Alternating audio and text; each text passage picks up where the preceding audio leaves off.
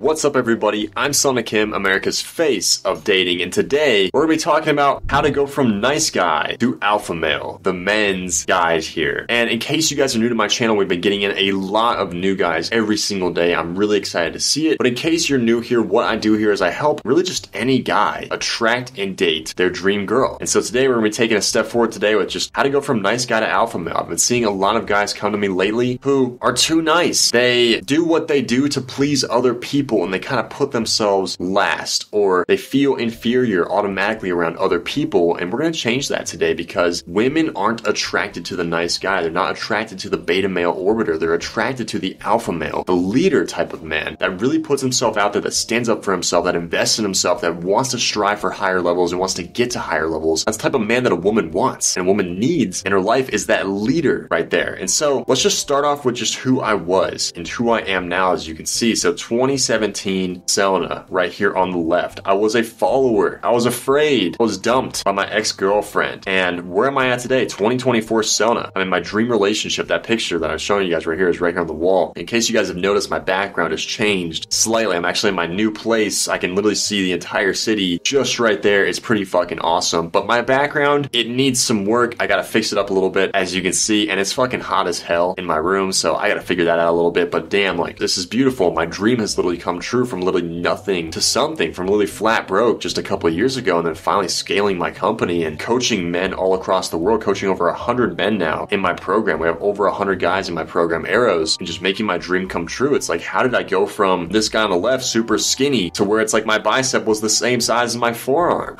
to apparently my obsession with white shirts for whatever reason, wearing fake chains and having this really weird haircut and getting rejected by women and basically being able to get to date one or two, but then suddenly after day two, she'd be like, you know, I'm just not really interested in that, or I'm not interested in dating right now, or oh, I'm just really busy tonight, or oh, I'm just so busy with school, or something came up with my friends, so I have to kinda, you know, cancel our date. And then suddenly she ghosts you and you never hear from her again. I was a follower. I was a sheep. I was someone who was scared to stand up for himself. I was scared because so many different reasons. My family's divorce back in the day really shattered my confidence. I was bullied for a lot of my life, and we were poor, we were bankrupt, and so we couldn't afford any clothing or food. So I had to wear clothes that were like just way too tight, and I was growing just at rapid rates, you know, so I was outgrowing my clothes, but I still had to wear the same exact clothes because we didn't have any money for clothing. And so people would make fun of me because my clothes would be too tight or too short. My pants were literally, I remember one time my pants were like almost like at the base of my calf, and somebody like started calling me like gay. They started calling, like, made up this rumor that I was gay because I wore these super tight pants that were like super like short also on my legs, and they're like, dude, like, I'm pretty sure this dude's like gay, man. He's giving me gay vibes. And I was like, what the fuck, man? Like, literally, we were so poor that I had to just accept that clothing and just wear that clothing. It sucked, but it was part of reality. And so that bullying just really drained my confidence for a lot of my life. It drained my mental. And by the time I started getting into dating, started actually liking women, I had no idea how to approach the situation with women. I had no idea how to talk to women. I had no idea how to date women. I had no idea really just how to attract the dream woman that I wanted. And I saw all of my friends around me, it seemed like they were just getting in relationships and they were dating their dream girl and everything was amazing. They were posting on Facebook and they were traveling with her. And I'm just over here on a Friday night kind of alone because they started dating women, and now their Friday and Saturday nights are occupied with their woman. And so I'm kind of sitting here alone on Friday and Saturday nights like, man, I really don't know what to do with my life, and I don't know how to approach, and there'd be beautiful women all around me. I didn't know how to talk to them or didn't know how to attract them, and it really just drained my confidence even more. And just one day I got into a relationship, and bad habits that I saw coming out of my parents' divorce with just insecurities and just freaking out about the littlest things came out, and ended up getting dumped by her. And it got to a point where I was just like, dude, I need to change my life. I need to fucking step up and just be a man and just change my life and do something with my life. And so I started literally just waking up at 5 a.m. I started writing a book. Someone was like, dude, maybe you should write a book, man. You have a lot of great wisdom points, it seems like. And so I started writing a book, and I got a mentor on this dating stuff, and I started to crush it. And I started to crush it so much that a club promoting industry was like, dude, maybe you should come work for us, right? So I started working for the club promoting industry, started making a lot of fucking money. Actually, my mentor actually got me the job with the club promoting industry. I read about that in my best-selling book. It's around here somewhere. I'm still moving in, so I have no idea actually what I did with my best-selling book, but it's around here somewhere. The link's in the description below. But after I got into the club promoting industry, I was surrounded by beautiful women and dating beautiful women, to the point where my friends were like, dude, how are you doing this, man? Like, what are you doing? And teach us. And so I started teaching them. One day, one of them was like, dude, maybe you should write a book or make a program on this stuff. And that's when it kind of clicked for me, the light bulb. I was like, that's exactly what I want to do with my life. I was a nurse nursing major before I actually did this. And it's like, could you imagine me as a nurse? Like, someone would shit their pants and then I'd be like, well, what do you want me to do about it? You know what I mean? I'd be fired first day. I'm not hating on nurses, but it's like, I got a lot of nurses in my program. It's just something that it just wasn't for me, right? Like, I care about people. I serve people in a different way. And that's through my program Arrows. But now it's like, after I stepped up and I started doing this, I got through the club promoting industry, wrote my book, published it. I scaled this company and got my dream relationship in the process. My girlfriend was and has been super supportive of my vision and my journey. And now we're traveling the world together and doing amazing things just because of the vision that I had years ago to create this. But the way to go from nice guy to alpha male was that I used to be super nice back in 2017. And now I'm more of that leader archetype, leading a team, leading my relationship. Women are attracted to me. Even though I'm in a relationship, it doesn't stop women from trying to shoot their shot with me, right? And there's a difference between the nice guy and the alpha male. And the nice guy does what he does to please other people. And so one mission for you guys is that the next time that somebody asks you to do something because they know that they can rely on you because you're nice and you're not going to say no, the next time somebody asks you to do something, what I want you guys to do is ask yourself, am I doing this, or would I do this because I want to do it, or is it because I'm just doing it to get their validation? Nice guys seek validation from other people because they're insecure in themselves, and that's their attraction technique. They try to pull women by being nice and kind of looping around, and then suddenly one day it blows up in their face when they're just like, well, I like you, I really fucking like you and I want you, and you just don't see that. And it just blows up and they're like, well, I just viewed you as a friend. Where'd this come from?